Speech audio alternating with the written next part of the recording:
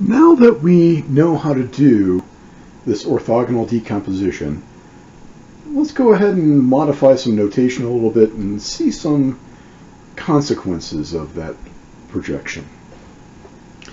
So first of all, we're going to kind of borrow from the projection onto a vector that we did a couple of videos back.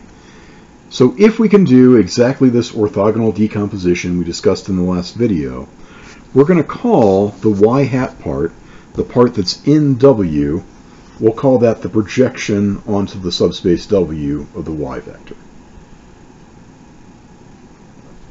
Just a little bit of notation sometimes makes things a little bit easier. So the first one is kind of the whole geometric reasoning behind this. The projection onto the subspace is the closest point to the vector you start with that's in the subspace. That is, we talked about the little definition there, we'll talk about that in a second. But here's the basic idea. Geometrically, we're starting with a vector, and we've got a subspace of Rn. Let's kind of imagine a plane.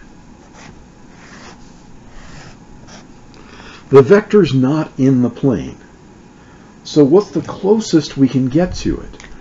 The closest we can get to that vector is if we've got a perpendicular to the plane and this vector right here. In terms of everything we've been talking about, this orthogonal decomposition, the vector I start with is y.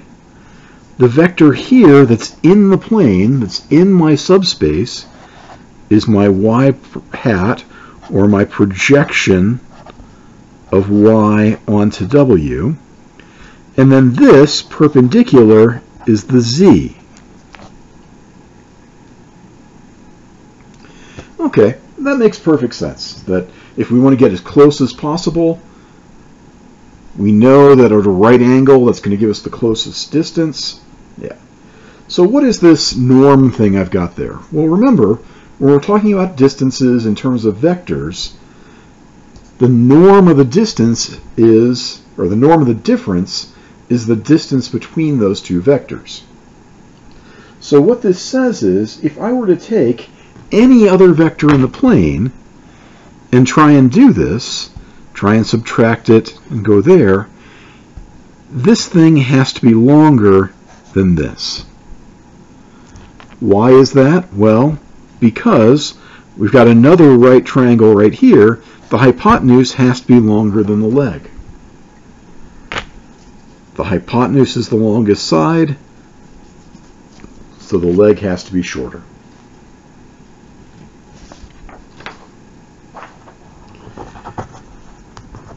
That's a good geometric way of thinking about it. But let's do something that gives us another way of calculating things. So, if rather than just having an orthogonal basis, we start with an orthonormal basis. I've really kind of mentioned this before, but orthonormal bases are just incredibly nice in terms of doing things. If we have that orthonormal basis to project the vector onto there, we don't need to do the division that we had before, because all we were doing was dividing by the norm of the vector squared.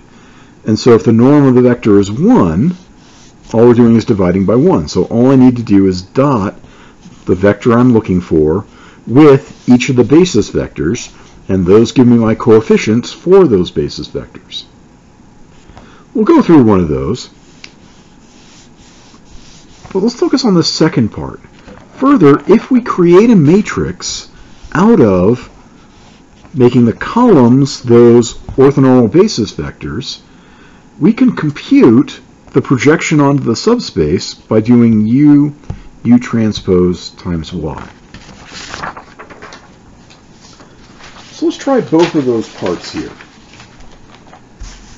So let's say my orthonormal basis for a subspace is 1 over root 2, negative 1 over root 2, 0. That has norm 1, because if I square the whole thing, dot it with itself, I get 1/2 plus 1/2 plus 0. This one, if I dot it with itself, I get 1/4 plus 1/4 plus 1/2 is 1. So each of those things is normal, that each of those things has magnitude 1. And certainly if I dot these things together, I get a positive 1 over 2 root 2 minus 1 over 2 root 2. I'm going to get plus 0 is going to be 0. So let's say I want to project this vector y onto that subspace. All I need to do is dot my vector with my basis vectors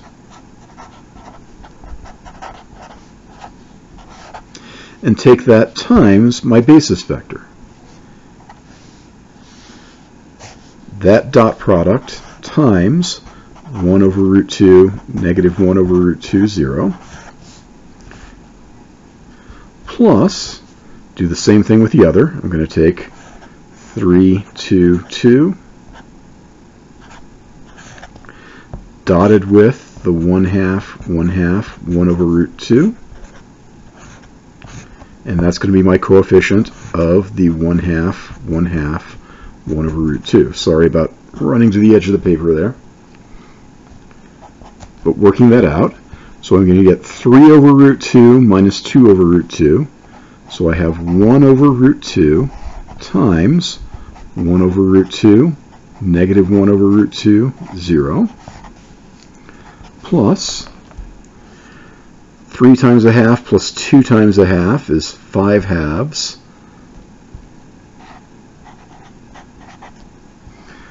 plus root 2. 2 times 1 over root 2 is root 2, times the vector 1/2, 1/2, 1 over root 2. This becomes 1/2, negative 1/2, 0, plus something pretty ugly, to be honest. We have 5/4 plus root 2 over 2, which is the same as 1 over root 2. We get 5/4, same thing, plus root 2 over 2. And here we're going to get 5 over 2 root 2 plus 1. Okay, we can simplify that, add those vectors, do some stuff. I'm not going to worry about that. It doesn't simplify very nicely. But let's focus on the other part. Rather than doing it this way by a dot product, it said that another way to figure out the projection onto W of y is to do U times U transpose times y.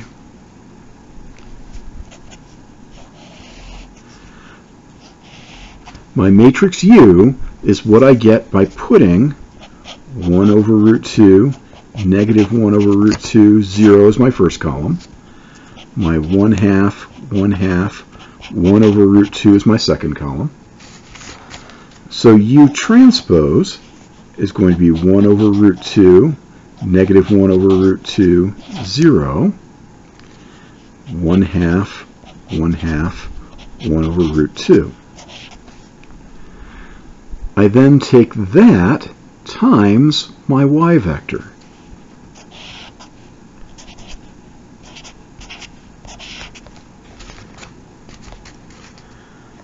This video is getting kind of long, and I'm not sure it's worth going and doing the whole multiplication, but notice how this works. I start with a 3 by 2. This is then a 2 by 3, then a 3 by 1.